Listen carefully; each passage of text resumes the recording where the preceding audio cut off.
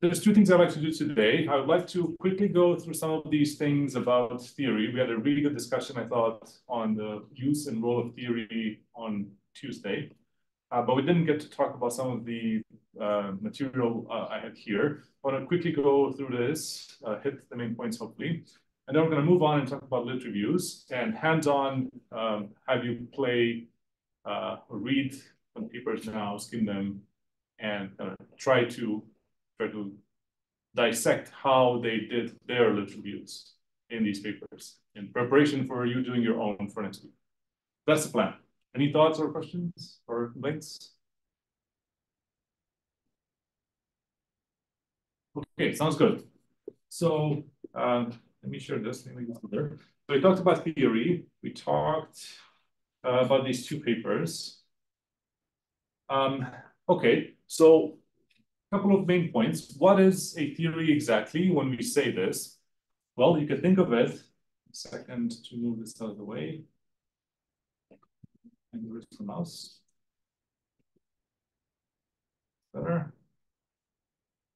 You can think of a theory very generally as a set of propositions that are logically connected, logically related assertions, if you will, and that express relationships about different constructs and or other assertions in turn or propositions in turn. Okay, so relationships between concepts and relationships between concepts, if you will. Okay. There's several characteristics of theories. They help you describe something. They help you identify constructs and phenomena and define them and describe them. You can make assertions about their nature. That's okay. You know, describing the world is interesting. More interesting to me personally, you can make assertions about causal relationships between these. That's personally the most interesting. And a hallmark of a great theory is not only that it articulates these causal relationships between things, but rather that it also explains the underlying causal mechanism responsible for that relationship. So the classical example that I always give, in the 1700s, they figured out that if they feed sailors that were out at sea for a long time oranges and lemons, this can cure scurvy. But they had no idea why this was the case. But they established a causal relationship between these citrusy fruit and the disease. Right, so that was a good theory. You know, they had a theory about what cured the disease, but they had no idea why. Okay? They didn't know that it was vitamin C that was causing this in the first place. For a while, they thought it was just the fact that they're sour or tart that was causing the disease to whatever was curing the disease. They had no idea what the mechanism was. So it took almost 100 years for other people to figure out eventually that it was vitamin C causing this. And so you can see how you can have a rock solid theory, causal theory. In fact, they did experiments in the way we think of experiments today with random assignment and whatnot to establish this causal link between oranges and scurvy. But they had no idea what the mechanism was for about another 100 years long.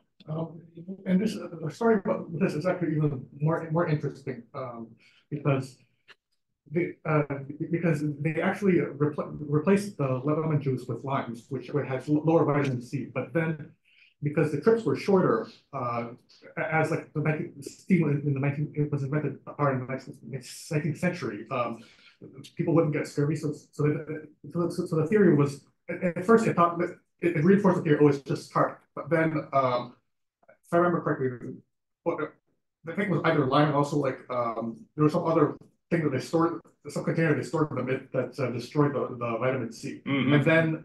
And then when it went on, I think there was so basically the theory, there was basically like a wrong theory that got first confirmed, and then it was only much later that finally vitamin C was discovered. Right.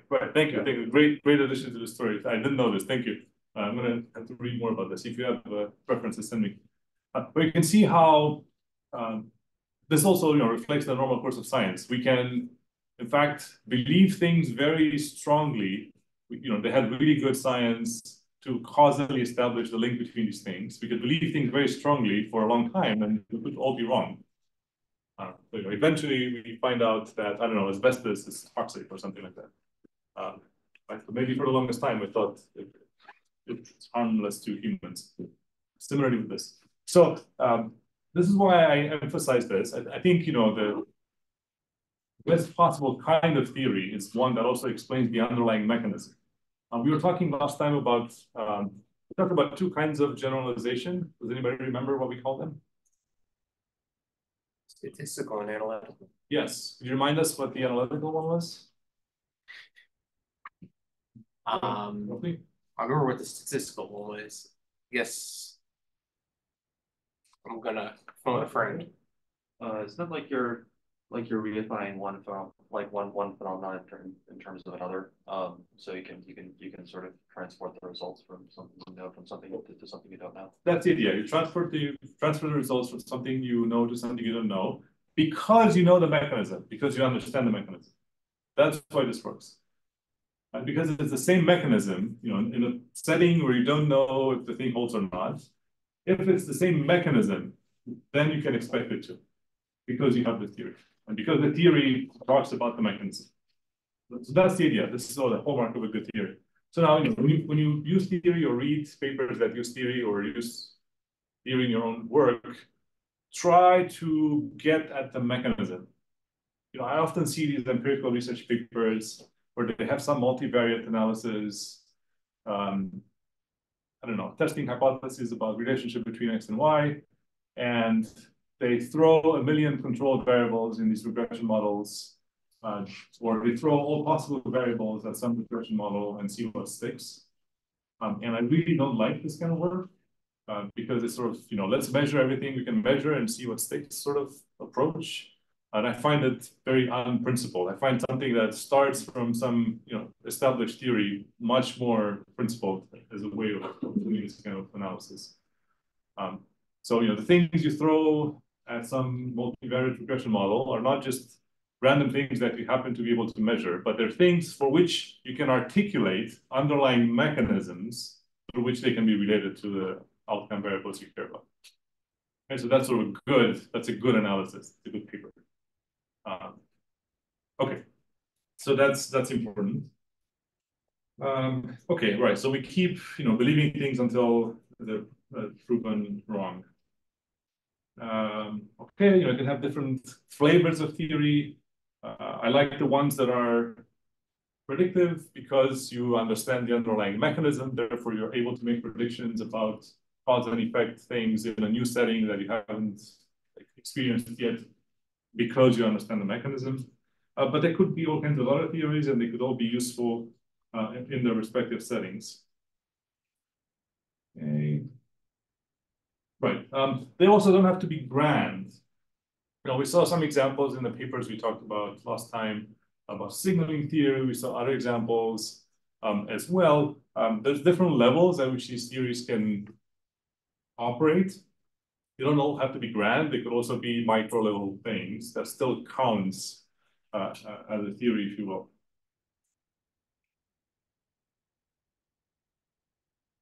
Okay, we talked about this. Okay, here's a question for you. We talked about these two maybe main and interestingly different philosophical worldviews of science. The positivists were which people?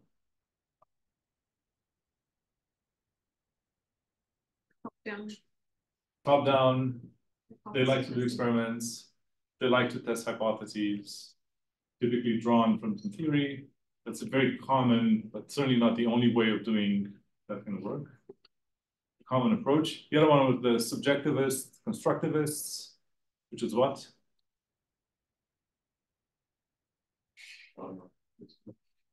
What does that mean? Someone else. You've been very helpful today. But let's wake everybody up.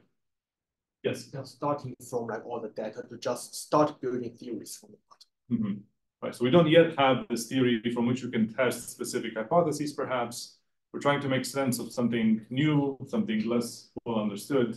We start from the ground up. Grounded theory is a common example of approach to building theory from the ground up. Okay, good. Talked about this, hypotheses. Yes. Your previous slide links like links the objective one, like with predictivity of the theory. I was wondering why it is the case where, like, why the top-down approach implies some predictivity of theory. Because a common kind of research that people do with this mindset is to test hypotheses drawn from this global theory in a particular context. So hypothesis is a prediction. Right? So you expect certain things to hold in this new setting, in this new context, in this way, because you have this underlying theory that explains maybe the cause and effect relationship, or maybe the mechanism or something like that. So it allows you to make point predictions in settings that you haven't studied or observed yet. Okay. Essentially, it's this analytical generalization mechanism that we talked about before, right? But how does constructionists don't have this analytical generalization? Because if you build a theory from bottom up, you're still expecting it to like hold in other circumstances. That's right. That's right. So, but then you have to do more work for that, right? The bulk of the work when you start with this mindset is articulating the theory in the first place. And then you follow up and you do more work and you replicate that, you test it in different settings, et cetera, et cetera. Not necessarily quantitatively. You could maybe, if you're doing interviews, we're going to talk about interviews next week. If you're doing interviews, you can sample from a different population, so interviewees, and redo your analysis, see how the theory holds up or not in that new sample. So it's not about the method, quantitative versus qualitative. It's about sort of the progression of the work. Yeah. Ideally, you also expect the theory to generalize beyond the setting where you first built it. But that's not necessarily the point. A lot of this subjectivist, constructivist worldview is that reality and knowledge is a social construct. It's not universal. It needn't hold universally, but it can. Yes. It almost sounds like, so for positivists, you come up with a hypothesis and then test it. Is it the opposite for constructivists? You basically do a test and then you try to fit a theory to what you just tested? Say more. It sounds like you collect data and then you try to fit a theory that's compatible with your data. Okay. So let's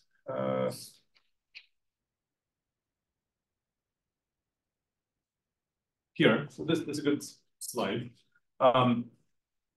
What you're describing, I think I would fit in this third point here, theory as an interpretive tool, perhaps.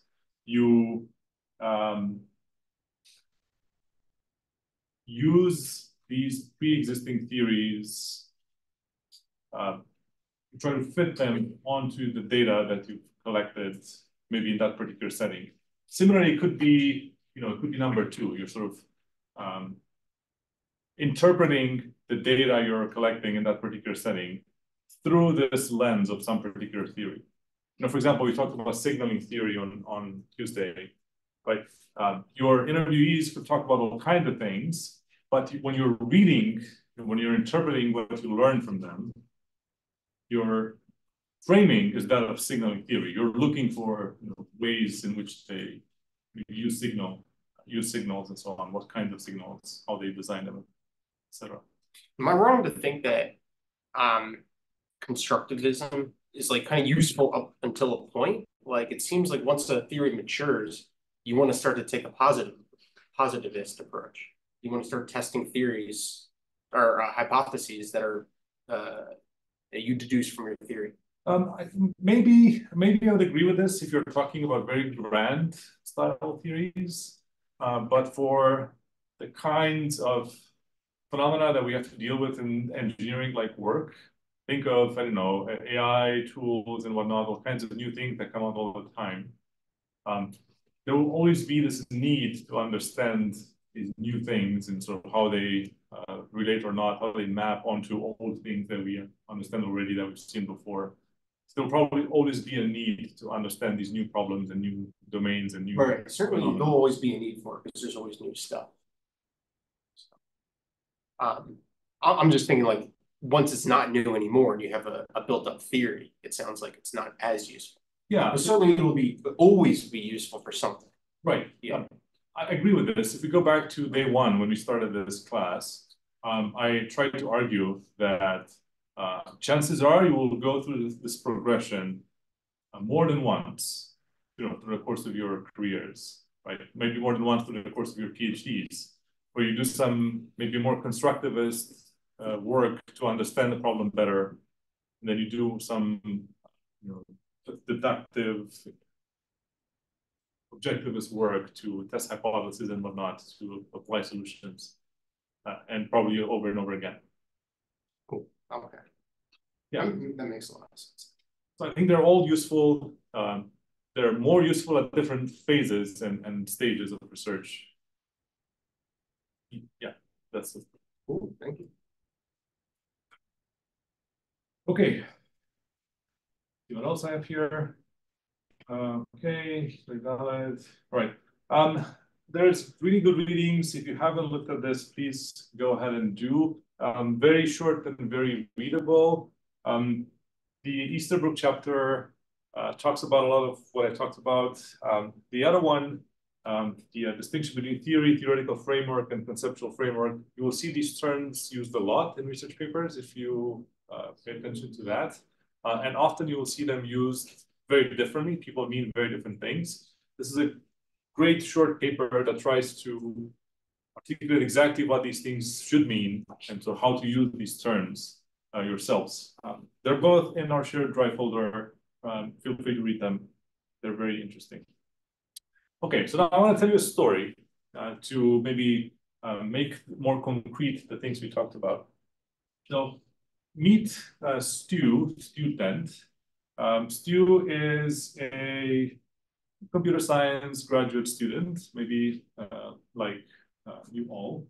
And Stu here is using AI to generate programming source code from natural language. He's trying to build some tools that do this. Maybe 9 months into his PhD, has built some tool already and is trying to evaluate the tool. Okay. So here's what Stu comes up with. Stu has, of course, taken empirical methods and decided that a controlled experiment with some ID plugin where this AI-based assistant is available to programmers is a good way to evaluate this tool.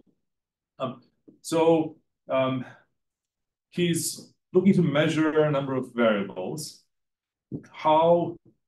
Okay, so one is the the condition the participants are in. Did they use his natural language to code AI plugin, or did they write code from scratch by hand? Whatever that is. Okay. That's an important variable to keep track of. And then a number of dependent variables, things to measure as outcomes. How correct programs are, how quickly the participants wrote them, and maybe this is a mixed methods sort of study, and he's also collecting people's subjective opinions of using this plugin, how much did people like it, and how usable it was and whatnot. Okay. And he designs a number of tasks that require programming in Python to solve, and recruits a bunch of CS grad students to participate in the experiment, and formulates some specific hypotheses. Number one, that using code written using the AI assistant is more often correct than code written from scratch. Okay, because the AI is very smart. Number two, that people complete tasks faster when they're using the AI assistant compared to when they're writing code from scratch. And number three, that subjectively people prefer the code snippets generated by this AI system over writing code from scratch. Sound good? Sounds related to stuff some of you are doing? Okay. Okay. So great, Stu goes and does all this, collects all this data, analyzes it, and guess what? All three hypotheses rejected. None of them is supported by the data from the experiment.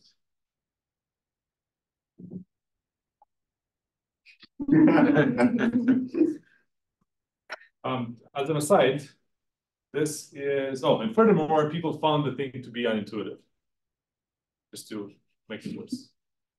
Okay, so not only did it not do what it was supposed to do, but they didn't like it either. Important. Fun fact, absolutely true story. I'm a co-author of this paper. So check it out. But true story. And very much the way I describe it. So what happened? We cried. Say it again. We cried. We cried. Right. Oh, we cried. No, yes, we for sure cried. You probably don't want to hear how Frank, the first author, felt. We cried, but what happened? Why did we get here? Right. Oh, I thought you were asking what to do about it, for how you might have got here. Well, no result, journal, something. But I suppose you got here because you didn't have like theories to support the hypotheses that you're making. But he did the readings, or is guessing based on the topic of our lecture? I suppose like a lot of people make the mistake of jumping into an experiment or jumping into a tool evaluation before doing previous research. Yes, if I can share any personal experience from this class, this is one I can certainly share. You can read all the details to yourselves in a lengthy write-up. Let's see what else. I agree with you, but let's dissect it more. Another thing is these hypotheses kind of remind me of like the naive research questions that we talked about the other day. So maybe you need to start with different research questions like, is NL to code correlated with, I don't know, how fast people code or how correct their code is? You could be more fundamental about it. Yes, so I agree with the intent here that maybe we should think more carefully. We dissected asking research questions last time. So that's certainly something I'm going to come back to in a minute. I don't know if I agree with exactly the wording you suggested, but I agree with the intent here. More thought maybe should be put in what we're asking in the first place. Hold your thought. We're going to come back. Yeah. Yeah, I'm thinking about what is that things like all three hypotheses I rejected. So that's a finding you got. Does it is that maybe like because of the natural language code, the tool itself is just not good enough? Yeah, certainly. Yeah, so that's a fact because the tool is not good enough. So the hypothesis I rejected, and that's a true finding. And there's nothing wrong with your hypothesis. Yeah. Okay. Yes. Well, what are some other reasons? Yeah. That just reminds me of last class when you said that we were testing the tool more than the concepts behind it. And so that's one thing. And the other one maybe before doing the tool, there could be some reasoning for why do we want to have it and what are the things that we want to improve. Is just writing faster just because, or do you want people to still understand what they are doing while faster? So there should be some more study before creating the tool. I'm with you, but in a slightly different direction. There should be more articulation of how we expect the tool to have an impact. Exactly how, and for whom and why, and how much and so on. Like there should be more of that, which I haven't done yet. Here first, please. I think it's along the lines that she was talking about, that these hypotheses are not so related as the mechanisms that you were talking about before, and they are too attached to the tool itself. Right. So I think that's the main goal. So we're basically done. We can call the semester over. Got it. You got it already. No, now we want to know what to do to not do this. Also seems like maybe this is a comment that's just on a particular domain of this example, but it seems like you could have maybe played to the strengths of using these sorts of tools more than these hypotheses seem sort of ambitious. So it seems to me like you could maybe reformulate, completing a task faster as are people happier after using this tool or something. There's other things that you could. Well, I think that's a distinct question from in my view the active programming is sort of taxing, right? So it's does that maybe take some of the burden of that off of people? I think maybe playing to the strengths of your domain is also important here. Okay. Yes. Yes. I think we're saying the same thing. We need more fine-grained reasoning here, more detailed, more precise reasoning and analysis and claims and hypotheses. Okay. So this is going to be a long list. You mentioned some. You'll find more here. Basically, whenever we talk about any empirical research, experimental research or observational or otherwise, there are all kinds of threats to the validity of that research. There's entire books on this. I won't talk about this now, but you will often find discussions of threats organized along these different dimensions. For example, construct validity. Are the variables, the concepts, are the variables you chose to measure valid measurements of the underlying constructs that you actually care about? Okay. So, maybe I care about correctness, people solving these tasks more correctly when they're using the AI, but am I actually able to measure correctness? What does that mean? How can I measure it? But theoretically, I have this concept of correctness, but do I have the right instruments to measure correctness? And the same for anything else. Do I have the right instruments to measure the thing I'm claiming I'm measuring? Okay, because the theory is about this concept of correctness or the concept of speed or the concept of something. The theory is not about the variable of the score assigned by the student subjectively on some rubric or something like that, right? But the measurement is something, the concept is something else. And how well do I actually capture the concept with my measurement?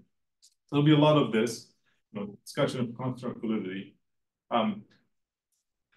How valid was the experiment itself? For example, we talk about the internal validity of the experiment here. Were the subjects familiar with this assistant? Did they know how to use it? Are we actually testing? Is the comparison fair? Presumably they had more experience writing code in the traditional way. Did they actually know? Are they fluent in using this plugin enough to use it in sort of a realistic setting as part of the experiment? Or is it that you're just capturing them learning how to use the thing in the first place and not anything that has to do with improvements on productivity or whatever else? So just one example of a way in which this would be invalid just by design. How would you mitigate this?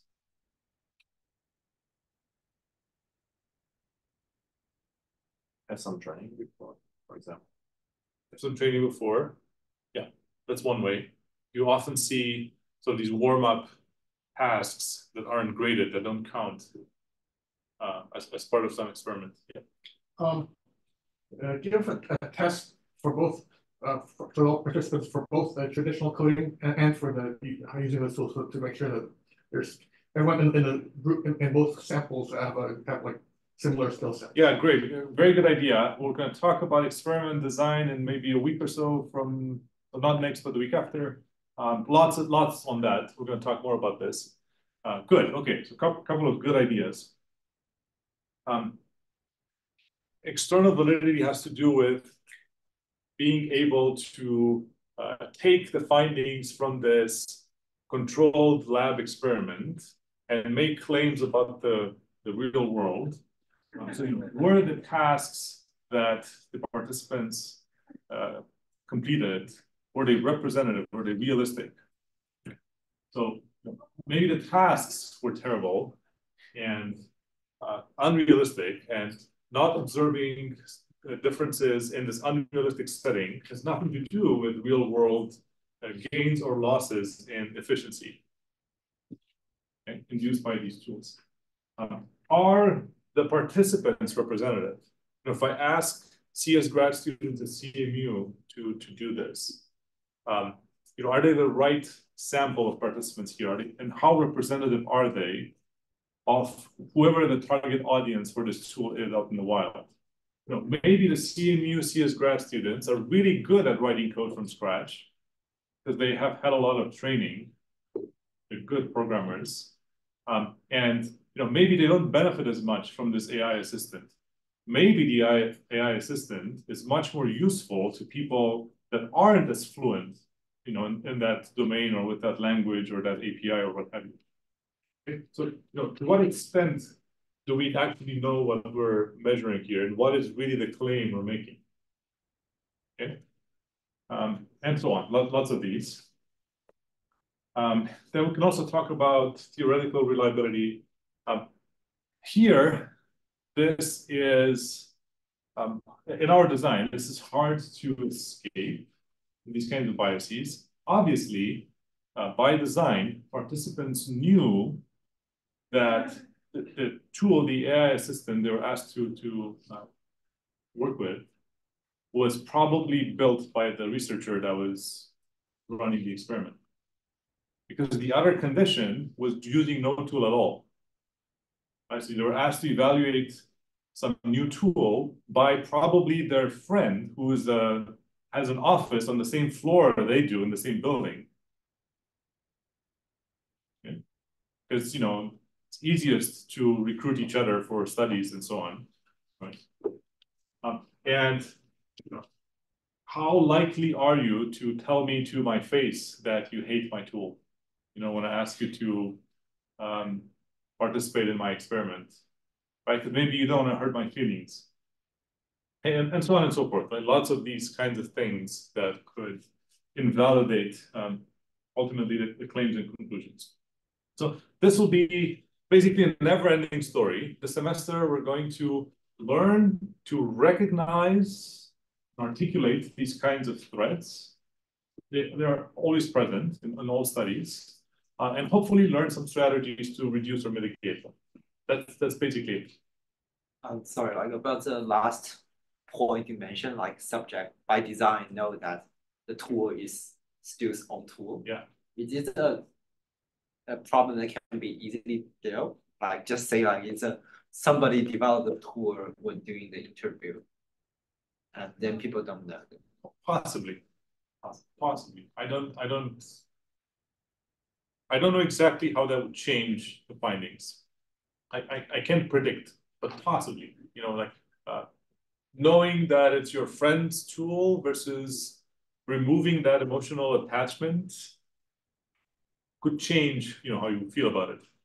Oh, yeah, but I'm just saying, then there's no more such kind of threats, I guess. This particular one, less so in this instance, but there'll be lots of other ones. Yeah. Yes, agreed. Okay. So what went wrong? Well, what was the research question? That the AI assistant, whether the AI assistant is better or not than writing code from scratch. Is tool A better than tool B, roughly, tracking a bit. So, not a great research question, as we have discussed last time. What would count as an answer? Yes, if you say yes. Right? Is tool A better than tool B? Yes, the end.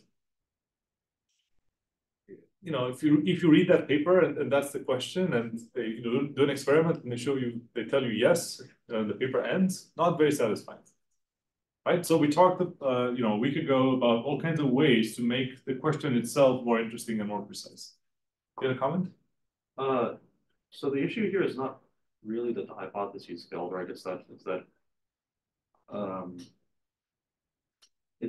the approach that was taken to create the hypotheses and to create the sort of study design was wrong, but the hypotheses themselves failing is not really that much of an issue. I'm going to come back to this in a second. I'm going to argue that the hypotheses themselves also should be refined. Sure. Okay. But basically, how did you arrive at them? Result in this case, because there wasn't I didn't articulate a very principled approach to arrive at the hypothesis in the first place. I just articulated some hypotheses. Sure. Okay. Once I do the first part, you will see how maybe we will arrive at slightly different, more precise hypotheses. Okay. Okay. So, if you think about it, right, this kind of question, drug A better than drug B, which is what we're basically asking here, is tool A better than tool B? This kind of question is rarely what gets asked in medical research. Actually, what gets asked is a lot more nuanced and a lot richer and more interesting. Why do we need to know? Why do we really care about? Is it really about the drugs or is it about something else? Why would we expect it to be better? What's the underlying mechanism? What would we do with the answer? Does it matter? What's the intervention afterwards? Is it policy or something else? Better how and when and for whom? What exactly? Who's the audience and how would that work? Better in what way? Better at doing exactly what?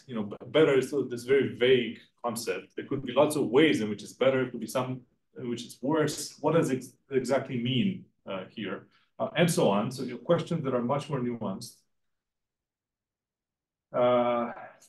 Hey, I think I've convinced you that this applies to you. I think I've convinced you that we need to have this underlying theory before we go and do these evaluations and experiments. Let's see what Stu's theory could have been. So first off, Stu here starts with some background assumptions. For example, that tasks can be completed by piecing together these code snippets that involve, I don't know, popular libraries and APIs and whatnot. And that's a background assumption. You sort of have to assume that, otherwise this doesn't make sense even earlier on. But that's reasonable, arguably. Also, Stu assumes here that lots of these examples, such examples, exist in the data that was available to train the AI in the first place. Therefore, the AI is likely to be able to handle these kinds of situations. And so, you were mentioning earlier that how good is the AI in the first place? Does it do anything seemingly useful or not? But, there could be lots of these background assumptions that you have to make. It's often also very good to articulate them, to make them explicit in the people. You can say, we assume this and this and that. And whether these things are not true is beyond the scope of this work. Go and test them and whatnot and prove me wrong. But we assume these things are true and hold. And we're going to focus on this other part as part of this study. So here's one possible theory that Stu had. Programmers decompose tasks into a sequence of maybe small steps. And at every step, they know conceptually what to do next, but they either don't know how to create a concrete implementation of that abstraction, or they do know how to create it, but they would rather not type it in, because who wants to type more when they can type less? Okay? So the AI assistant could speed up task completion, but probably more so in the second scenario. Okay? The second scenario is the one where you know what needs to happen and you know how to do it, but it saves you clicks and keystrokes. You just don't want to type all that in. Because in the other scenario, you probably have to spend a lot of time thinking about what the AI tells you the solution is as well. Okay, you have to figure out if what the AI tells you makes sense, if it's correct, it's all kinds of reasoning that has to happen and time you have to spend and work you have to do, right, to use that. Right, because otherwise you might not recognize which of these results to use. If there's multiple suggestions, you won't know which one to pick unless you understand what's going on. If there's one suggestion, you won't know if it's right or wrong. If it's wrong, you won't know why it's wrong. Okay. So possible speed ups would occur primarily because this one mechanism. Users may get distracted when they switch context going outside of their IDEs. Maybe not because of the time it would take to write down the source code. Because maybe actually you don't write it down from scratch anyway. You go search the web and you copy it from Stack Overflow or somewhere else. So really, maybe this whole setting of programming from scratch is unrealistic to begin with. Right? The actual comparison would be, against copy pasting stuff from the web or something like that, versus getting it from the AI system. Okay, because people rarely write stuff from scratch. They mostly just copy stuff from the web. And so on and so forth. You can see how you can go on. You can see other ways in which you can articulate this theory. The point is just to do this at all in the first place, okay? Even if you go in a slightly different direction. So then the hypotheses are also slightly different here. Okay, so here are some ways the hypothesis could go. For tasks where programmers have extensive prior knowledge, meaning they can make sense of the suggestions of the AI, and they could have written that code from scratch if they wanted to. Using the assistant should reduce task completion times, okay, because it saves them keystrokes. You don't have to do it. And they can quickly recognize that the solution is correct and move on with the rest of the task. Okay. And more so, the more steps, meaning the more of these things you have to piece together to arrive at a complete solution for the task, the more steps are involved in this, the more the assistant should speed up task completion. Okay? Because the more of these things, it saves you from typing. Okay, so you should see more of a speed up on more complex tasks that require breaking down into more sub-steps. And so on and so forth. You can see how you can keep going with much more specific, much more precise hypotheses here that are all drawn directly from this theory about what really is the mechanism behind how these things would impact programmers. Okay. So what I'd like you to do, next time your advisor asks you to evaluate some tool you've built or similar, is to do all this work before you design a study to do that. Because this will save you, I promise, a lot. Yes, it will be a little bit of work extra, but it will save you so much frustration later on when everything comes back negative or statistically insignificantly different. Okay? So it will cost you a couple of days or weeks early rather than 6 months of work later. Okay? So just trust me on this. I've been through it more than once. Okay, and I'm going to stop here with theory. Any questions? This would be like a positivistic approach. It would be. Yeah.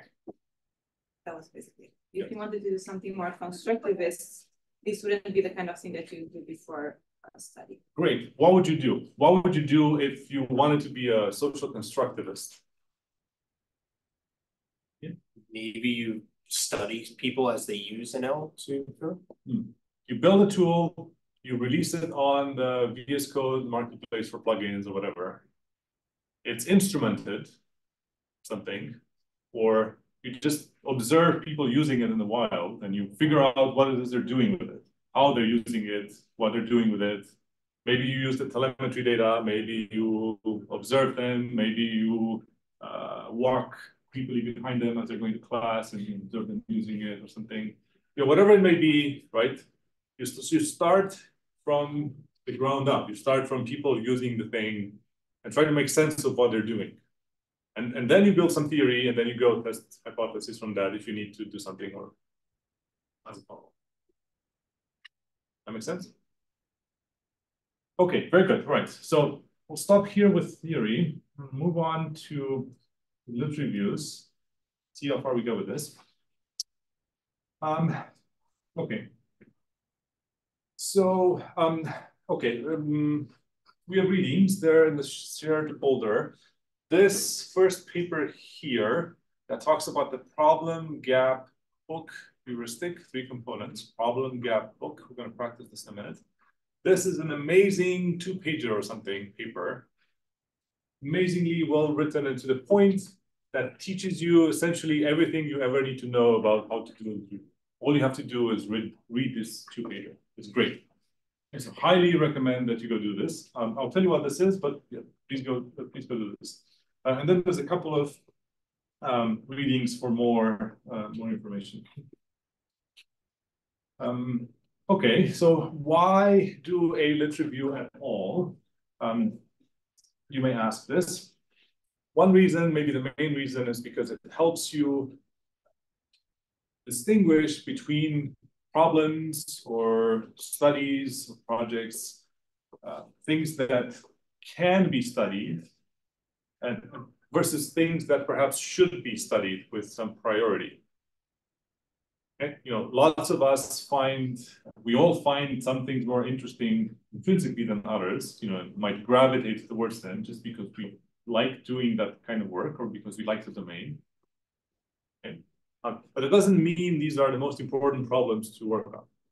So often you see, if you look at the criteria for research papers in computer science, the review criteria, the criteria that program committee members are asked to review papers on and make decisions about papers on, often include something like significance or importance.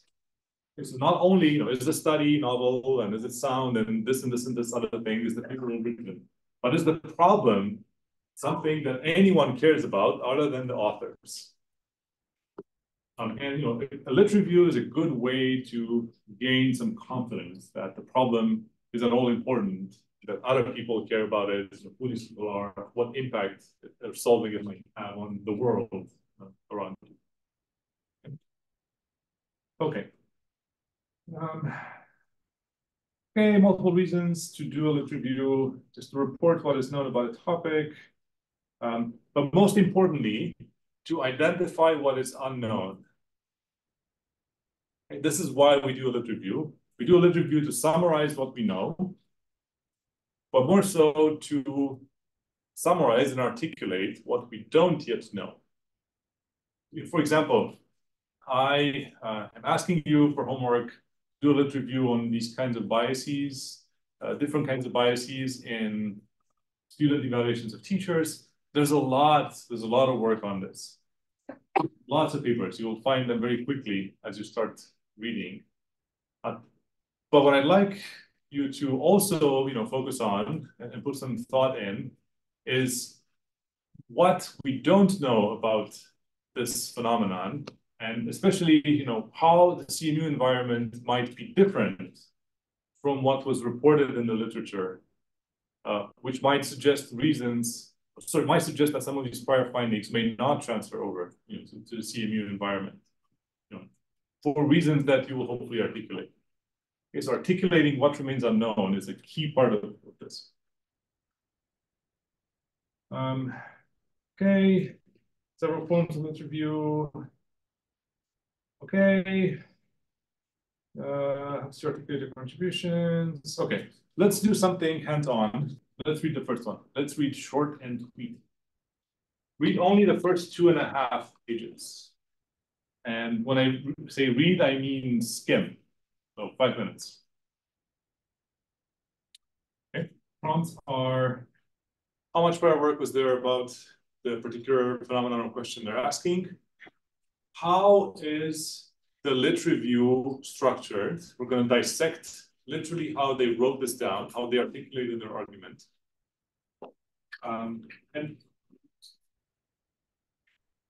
questions, maybe a little bit, what are they asking, but also what's the gap? What is it what's new? What are they doing that's new? What's the gap in knowledge that this study is contributing to? Think about these things as you're reading the first 2.5, skimming the first 2.5 pages.